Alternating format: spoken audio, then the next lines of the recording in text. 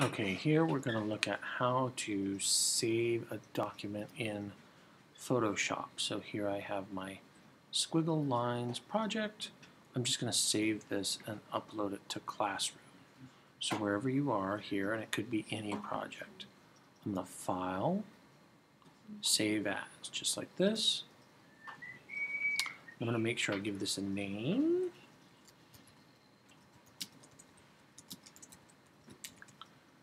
Okay.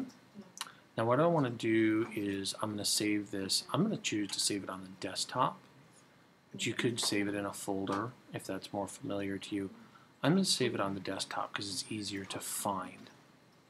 It's also not a bad idea to change your format, easier to read in Classroom. So I'm going to change this into a JPEG. And that's pretty much it. Now I just hit save. This stuff doesn't really matter. I'll just hit OK. And it should be done.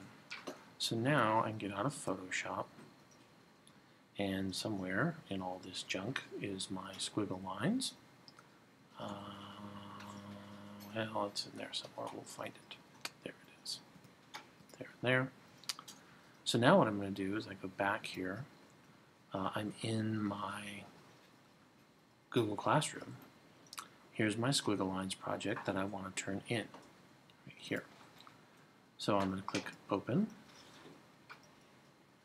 And then what I'm going to do is add a file. Now I can either, probably the easiest way to do it, if I know where it is I can just grab it and drop it like this. Or you can also add more files, and here I am on the desktop, and I find my other squiggle lines project. I'll do this one, and I can hit Open. And then you just hit Upload, and here they come. I'm going to upload 2 of them this time. Done, done, done. And when I'm all finished here, I just hit Turn In.